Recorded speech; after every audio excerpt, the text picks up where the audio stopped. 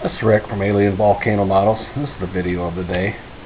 If you take and make a volcano about this size, go to Michael's, and they got those candles that are different colors. You put that candle in there and just let it do its thing. You might have to put like 2 in there just to get a good force down there. I can't even light this thing anymore. I tried, and it's down at the bottom. I'd have to poke it out and put another one in there, but if I go to Michael's this weekend, maybe I'll get one. But that is the video of the day.